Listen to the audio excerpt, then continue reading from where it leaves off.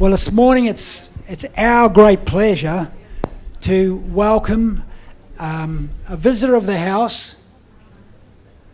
He always inspires us. He has a word from God on his heart. So as we welcome Simon Rattray to the front, come down, Simon.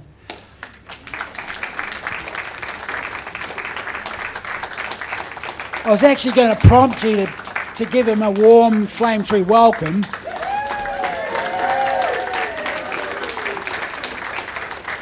But you beat me to it.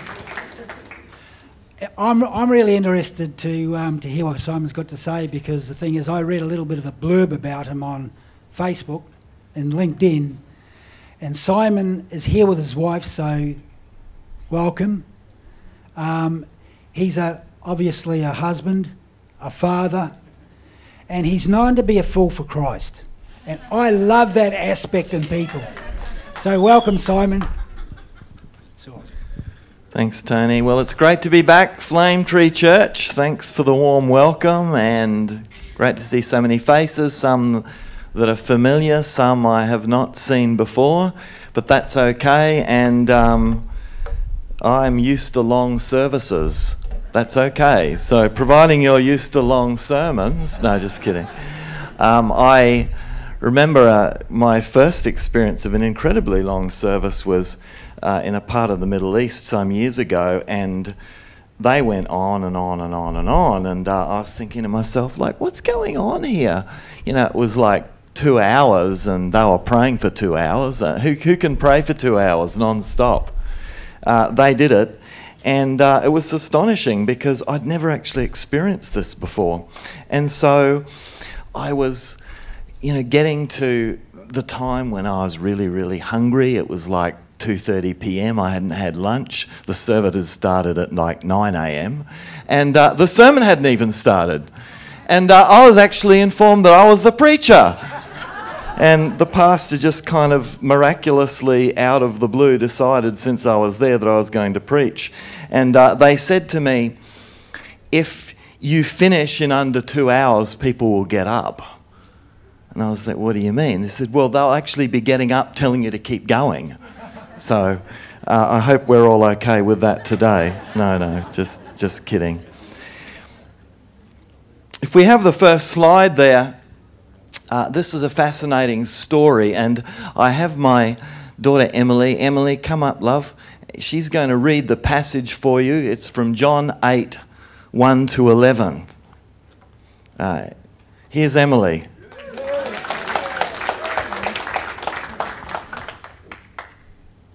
Get it?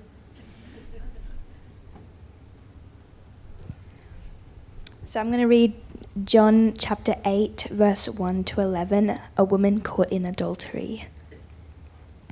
Jesus returned to the Mount of Olives, but early the next morning he was back again at the temple. A crowd soon gathered, and he sat down and taught them. As he was speaking, the teachers of religious law and the Pharisees brought a woman who had been caught in the act of adultery. They put her in front of the crowd. "Teacher," they said to Jesus, "this woman was caught in the act of adultery. The law of Moses says to stone her. What do you say?" They were trying to trap him into saying something they could use against him, but Jesus stooped down and wrote in the dust with his finger.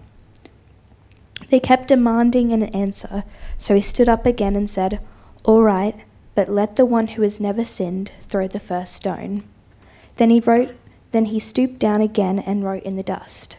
When the accusers heard this, they slipped away one by one, beginning with the oldest, until only Jesus was left in the middle of the crowd with the woman. Then Jesus stood up again and said to the woman, "Where are your accusers? Didn't even one of them condemn you?" "No, Lord," she said. And Jesus said, "Neither do I. Go and sin no more." Thank you, Emily. It's a fascinating passage, and believe it or not, there was a time in the early church where John 8, 1 to 11 it wasn't included. And most of the early manuscripts of the Gospels don't include it.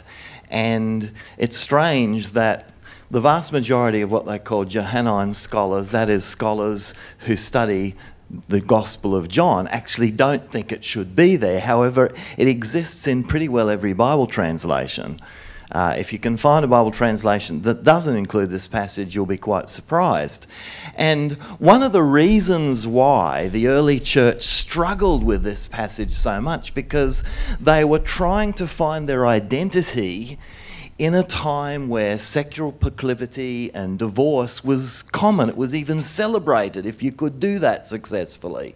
And so the church was trying to find its identity as a moral fibre of truth and light, where marriage and, you know, the love between a man and a woman was celebrated in marriage. And a casual reading of this passage would suggest that Jesus was actually okay with what this woman had done. He kind of let her get away with it. Yet when we see this incredible journey of Jesus' love and grace and mercy, we see something else unfold in the passage. And to set the stage, I want to read a beautiful poem by a lady called Jennifer Marie. I was wrenched from my bed that was not my own to begin with. Into the sunlight they dragged me. Hands yanked at my long hair. I clutched my body. Jaw set, I silently vowed not to cry, just to take it like a woman should, to look them in the eye, to stand unashamedly in front of my neighbours, my mother and my sisters, to stand in front of the town and face the inevitable. The Pharisees threw me to the ground, gave a swift kick to my side, gentle compared with what would come. A woman, eyes glossed with icy detest, spat in my face. So this woman, this wretched woman, this disease has been caught, they hissed. But I refused to give them the satisfaction. I wouldn't close my eyes during it. I couldn't.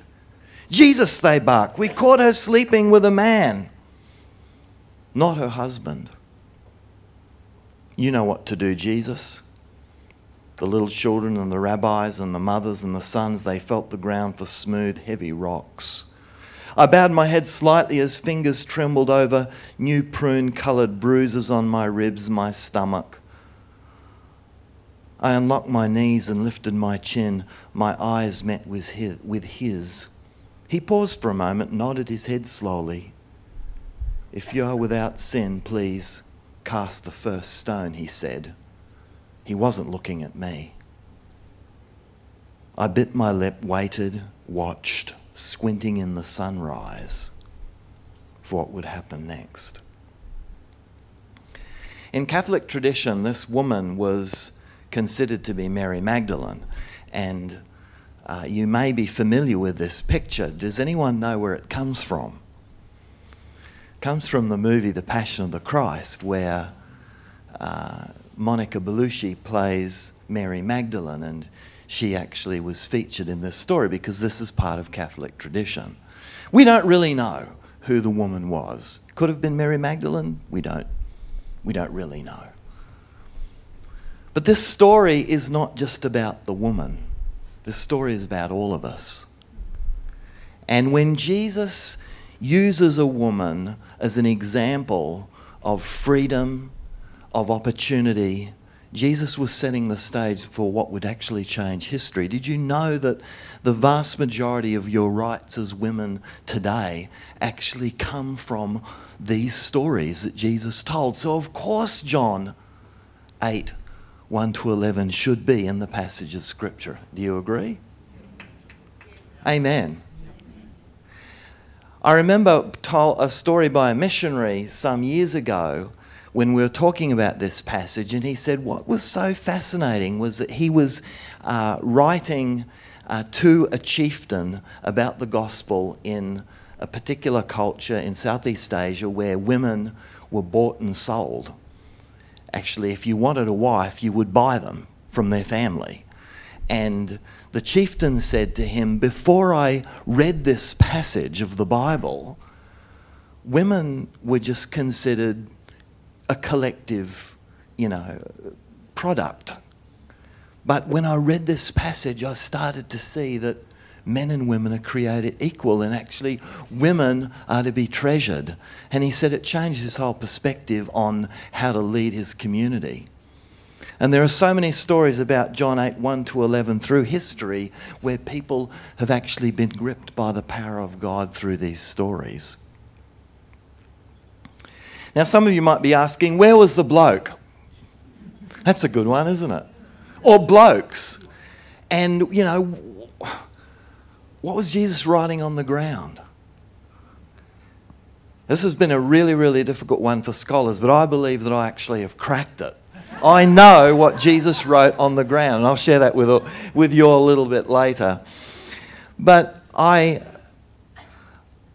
wanted to remind you all that there was a time through history, not that very long ago, in Western history, believe it or not, that women were actually in a very similar situation to this woman.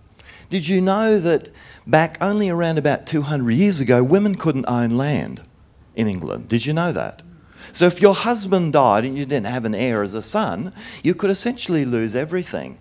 And the easiest way for you to find yourself climbing up the social ladder was to essentially become a mistress, basically a sophisticated prostitute. And this was very, very common in England. And I don't know if, you know, you've seen some of the movies. There's a movie called Rob Roy, which is exactly like, that's actually telling that kind of story. And I've experienced this complete and total, you know, degradation of womanhood in different countries where I've been around the world. When I was in Malaysia for the first time, I met a young woman after a service, and she might have been probably like 21, 22. She told me of a story when she was a little girl. She said that my parents desperately wanted a boy because if you don't have a son in our culture, well, it's just, you're not considered a family that's complete. You with me? And I had a twin sister, and my parents just doted on us. They loved us. They just gave everything to us, and we just felt so special. And there came a time when my mum got pregnant with a boy. And as soon as the little boy was born, it was kind of like we got forgotten. We couldn't afford much as a family, but what my parents could afford, they all gave to our younger brother. He went into school, yet we remained illiterate. And she said when I was, I think she said around about 8 or 9, my father had promised me to take me to this special, you know, I guess you could say fun park. And I very rarely ever had anything special like an ice cream, but he promised me an ice cream. And he took me there, and he dropped me where the ice creams were and never returned. He abandoned me. And it's very common in my culture. And she said, well, it was just expected that prostitution would be my only way of climbing up the social ladder. And she said, by the grace of God, one day somebody shared Christ with me, and I became a Christian. And she ended up being an amazing worship leader and still is in that country. So the way that women are still treated around the world today is really quite unbelievable. Many of us are familiar with Mahsa Amini from Iran, who was beaten to death because she was wearing her hijab wrongly. And so this kind of treatment of women around the world is still as common today as it has ever been. And why are we so liberated in the West? It's not because of our technological revolution. It actually came from Christianity, and it came from one of these stories. Probably even this story has had so much more influence than you could possibly imagine. You with me? But everywhere Jesus goes in the Gospels, he makes a habit of bringing women to the fore of the conversations. Many of you know that it was women who were actually working to supply the needs of Jesus and the disciples as they walked through the countryside, as Jesus preached, as they did their ministry. And Jesus continued to make a habit of bringing liberation to women. I believe without a doubt that John 8, 1-11 is completely John focused. It's a John written passage. Because if we go back a little bit further into John 4, there's another promiscuous woman who Jesus actually has to see. And remember in John 4:4, it's one of the most beautiful verses in the entire Bible. It says that Jesus had to go to Samaria.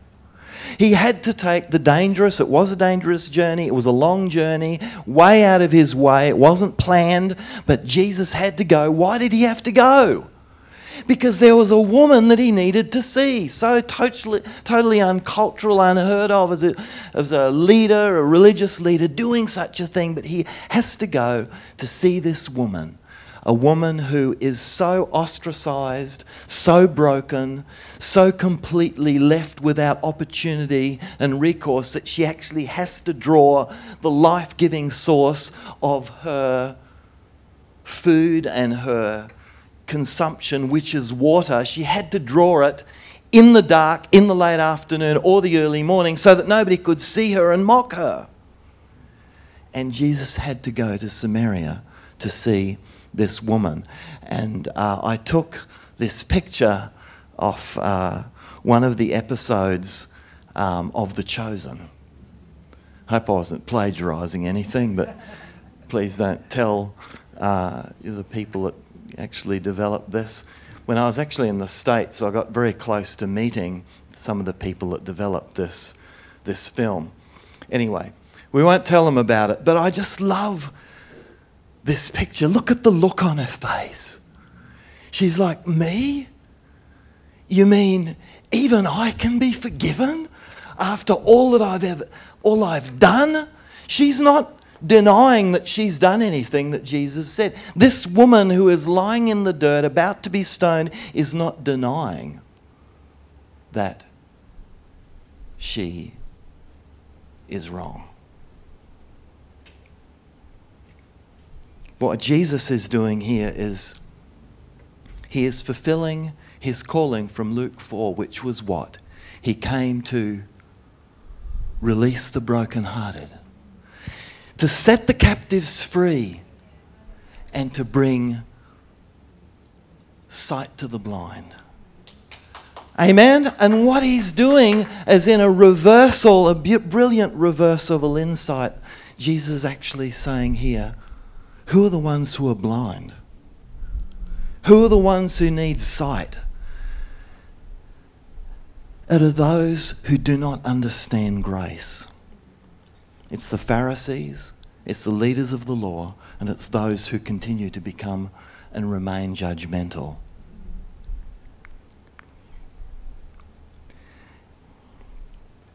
And I just feel that there's so much this passage that can bring insight.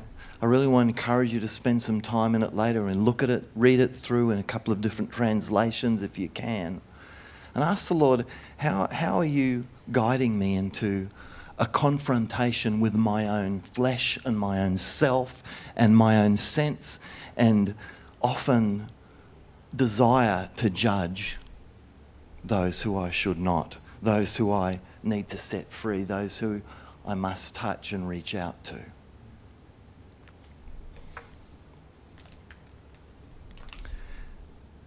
The question is, was she caught in adultery? Probably, but that's not the point of the passage.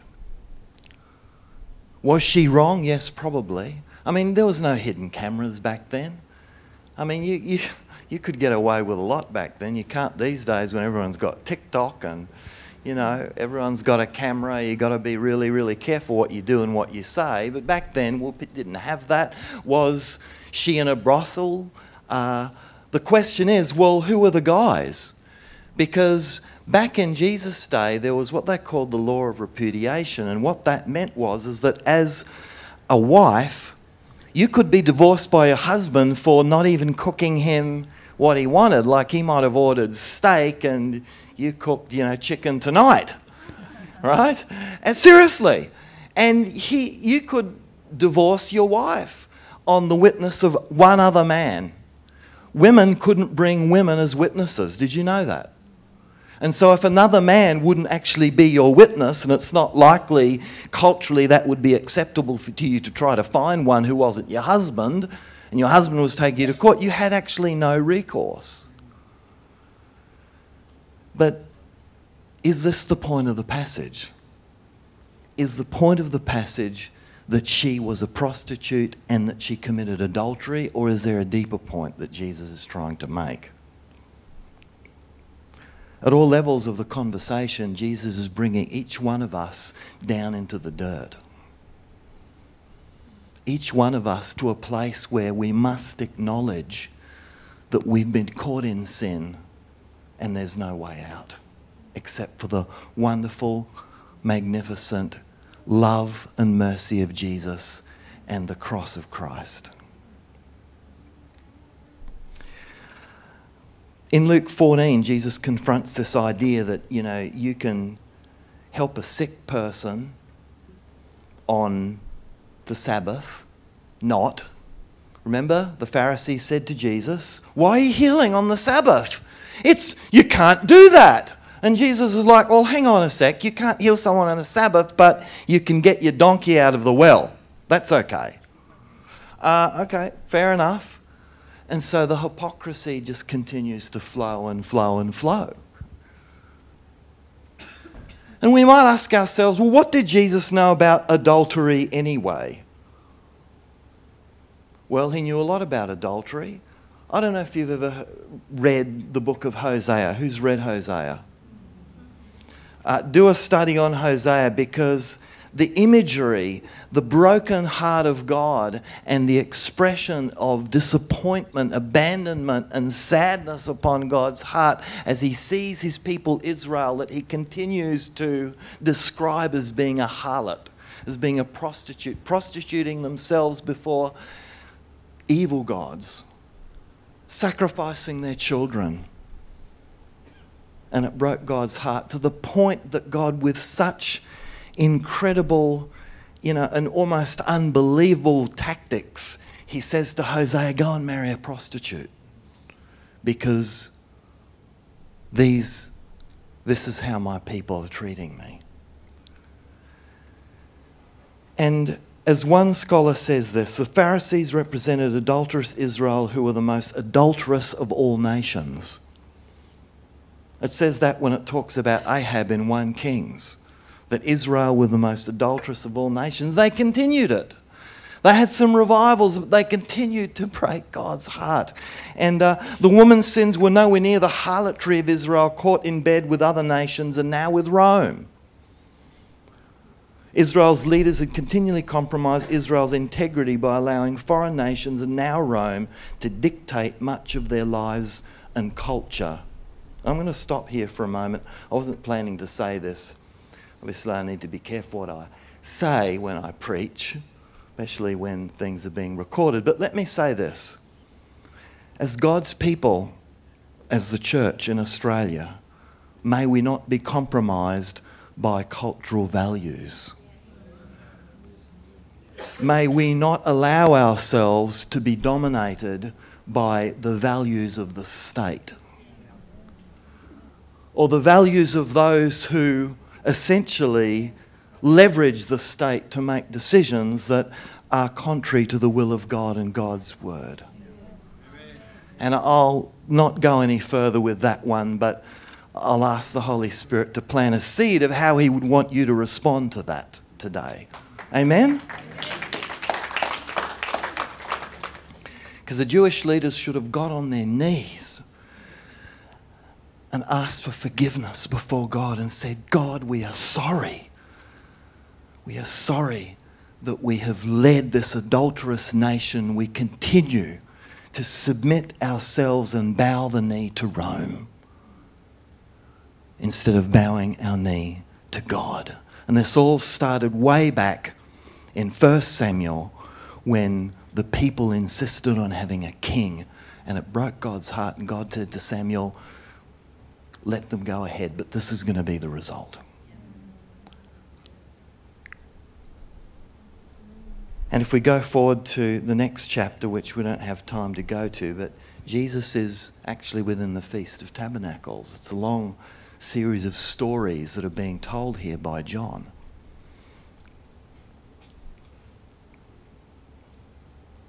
So what was he writing on the ground? He never wrote anything except for this piece. What was this piece? It's really, really interesting. It says in Jeremiah 17:13, which Jesus actually quotes in John 7, "Let anyone who is thirsty come to me and drink. Whoever believes in me, as the scriptures said, rivers of living water will flow from within them." Here is what Jeremiah wrote that Jesus quoted. "O Lord, the hope of Israel, all who abandon you will be put to shame. All who turn away from you will be written in the dust. For they have abandoned the Lord, the fountain of living water." The scribes, the Pharisees, the leaders of Israel, those who should have known better, had abandoned the stream of living water. And their names were being written in the dust.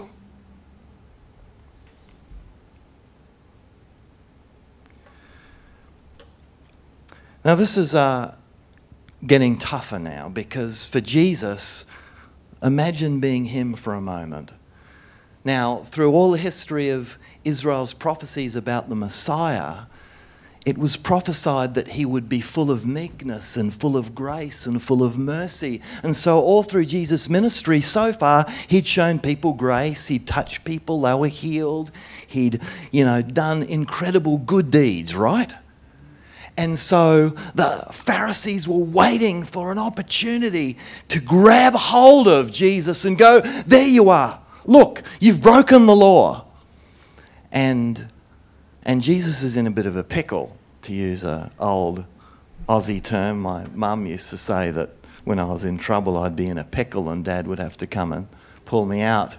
And so Jesus is in a bit of a pickle here, because it was true in the Mosaic law, if someone had committed adultery, they had to be stoned. That was in the law. And so Jesus' problem here is that, well, if he lets the woman get away with it and doesn't allow them to stone the woman, well, he could be accused of breaking the Mosaic law, which of course he's already told them earlier on in John that he was part of scribing, because he actually is God himself. So essentially he's going to lose all his credibility. Yet the other problem Jesus has is that he's actually found a lot of favour with the people, because he's kind and compassionate and fulfilling the prophecies about the long-coming Messiah who is full of grace and mercy and truth. And so if he lets them stone the woman, he's going to lose credibility with the people, and they're going to go, "Well, he's no longer gracious, he's no longer kind. Maybe he isn't God after all. Maybe he's been fooling us." And so Jesus is left with a hard choice. But wonderfully and beautifully, Jesus takes another tactic. He says,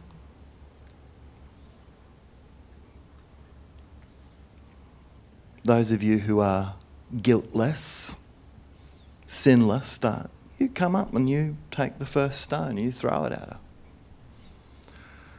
And gradually everyone starts to think, well, maybe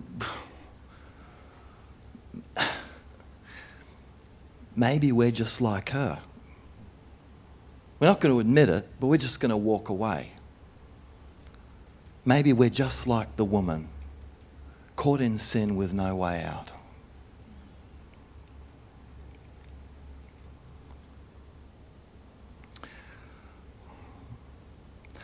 I met a pastor some years ago who, when I first walked into his office, I noticed a big stone in the distance on his shelf.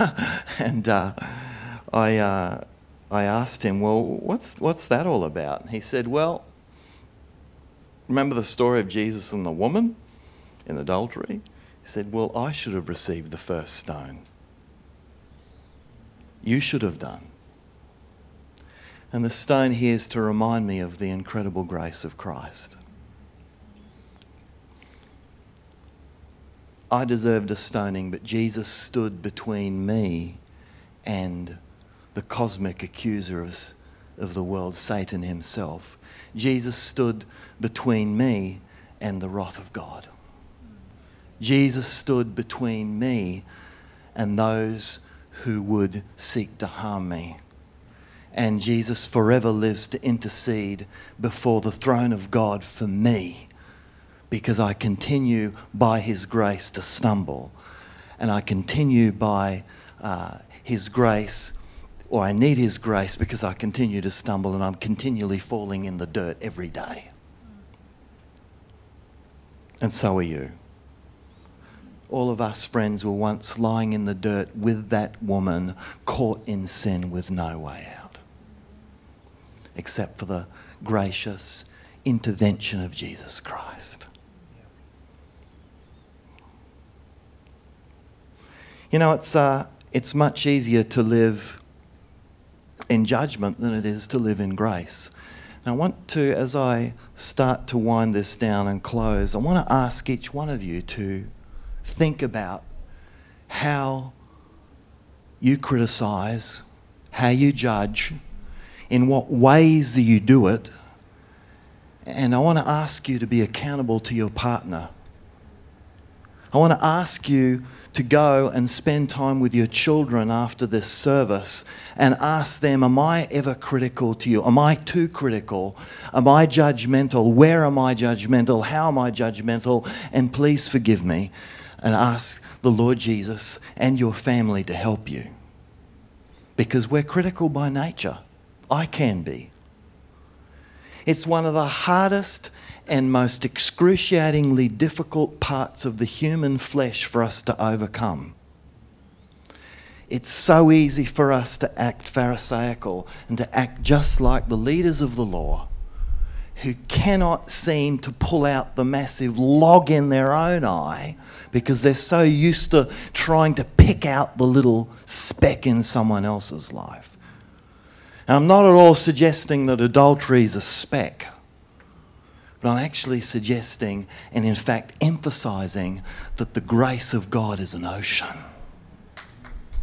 And the love of God covers all sins. But I'm serious. I really want each one of us to take some time with our family later today or whenever you get the chance and ask them, am I critical? Do you feel sometimes like that woman? Do you feel like you're put down by me? Do you feel that my words are cutting? Do you feel that my words are judgmental? If they say yes, humble yourself before the Lord and say, Holy Spirit, help me.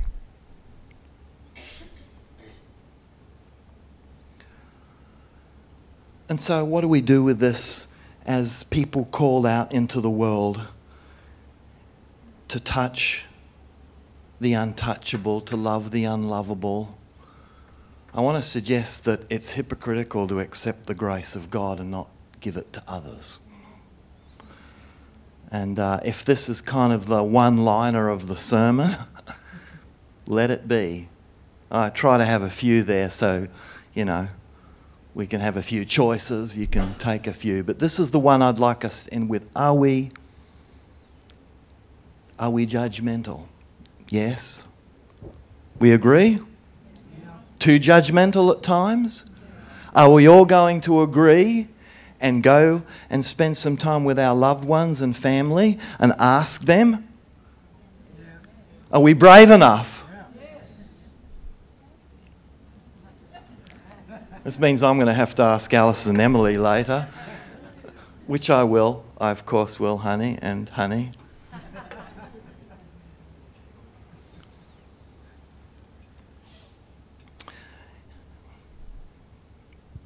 If we all acknowledge that every day, if not for the grace of God, that we have been caught in sin with no way out, it is only the grace of God flowing like a ever wonderful stream that can continue to cleanse us and heal us and restore us and the relationships around us. Amen? Here's a couple of practical ways that we can apply the message today. What I like so much is the message starts with Jesus going up to the Mount of Olives and praying. And he often would pray all night. So maybe spend some time in prayer and ask the Lord to show you how critical you are, because I often kind of go, well, people say I can be a bit critical, but I'm like, yeah, it's not that bad. You know, I'm mucking around. It's okay, but I'm sorry, but you with me? But we need to pray, we need to spend time asking the Lord to show us by His Spirit, to marinate our souls in His light and allow the darkness to be overcome by truth and wonder and, illumination of His truth and His word. Amen? Secondly, we see the Lord going into the places where these kinds of social issues occur. I mean, you're not going to see the brokenness of humanity in all its ugliness unless you actually go to the places where ugliness and evil breeds. You with me? Are we willing to go? As I have been sent, Jesus said, I send you. Ask the Lord to show you a broken place, a broken person today. That broken person might be you. When you finally acknowledge that you're a lot more judgmental than you actually think you are. And this is the last one. I love to share this one. Don't just address the social issues. Often in the Christian space, in our culture, we love to address social issues. This has become a massive industry in itself. We need to address the social issues, right? Jesus came to preach good news to the poor, not just the poor in spirit, right? But to the poor, physically poor, those who are morally poor, but especially those who are actually downtrodden, are actually having a difficult time in life. You know why? Because those who have nothing and those who have the least opportunity are usually the ones the most quickly respond to the gospel, because they have nothing else. They have nobody else. And they love the story about you are no longer orphans.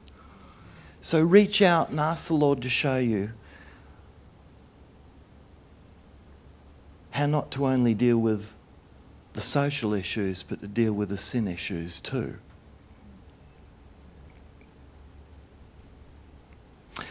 A friend of mine, Joe Vanderseer, missionary some years ago in Morocco, and she wrote this beautiful poem. I want to finish with this. It's called Leaving Without Grace. We are leaving just like they did without grace when we fail to see small miracles take place. When we box the love of God into our invented space, when we imagine that there is not enough of grace for the ragged, tired and lonely, for the difficult and dirty, for the handicapped and homeless, for the masses and the multitudes that beg and cry for freedom from the devil's cold embrace. It's our job to touch this world one by one, day by day, with a touch that enters their space, with a look that then expresses all the love that's on Jesus' face.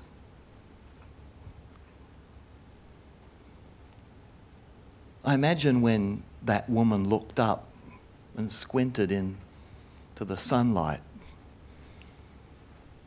she would have seen looking down at her the most wonderful face in history. He may not have been handsome. He may not have been anything to look at, but I can imagine his face was so full of love and full of grace.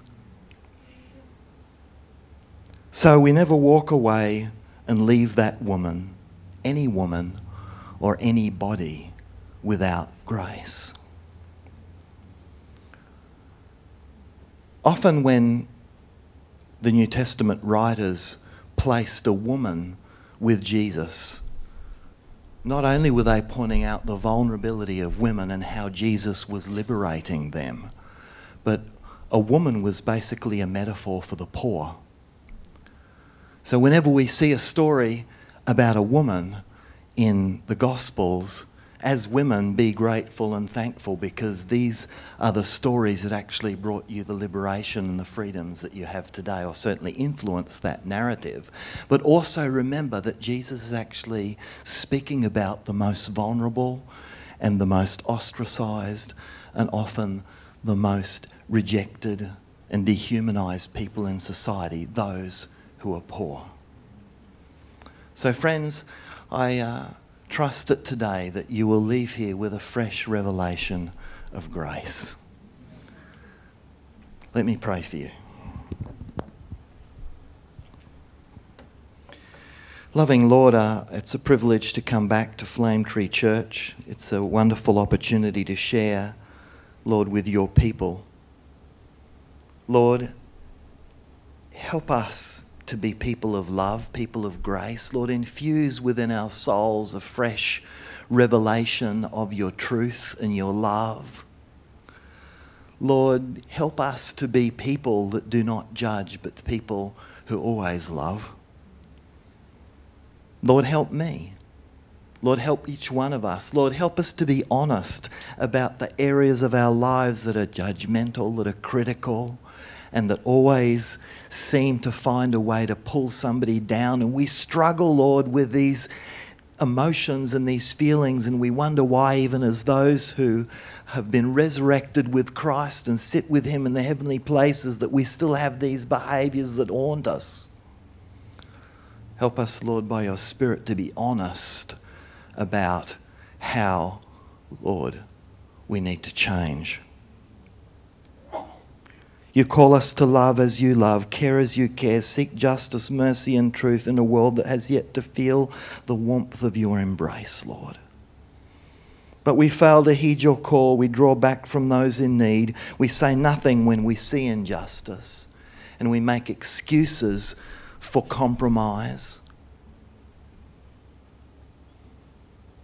Lord, show us those who are invisible. Forgive us, Lord, you who love, you whose love is better than life, you whose grace extends to all. Forgive us and enable us to be the people we could be, that your name might be on the lips of all people, and that they all may, wherever they are, each one who is caught in sin with no way out, see the reaching hand, Lord, the loving, looking down face of Jesus upon them, drawing, Lord, them out of the pit, Lord, out of the soil, and helping them to stand.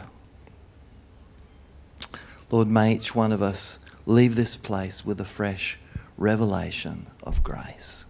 Amen.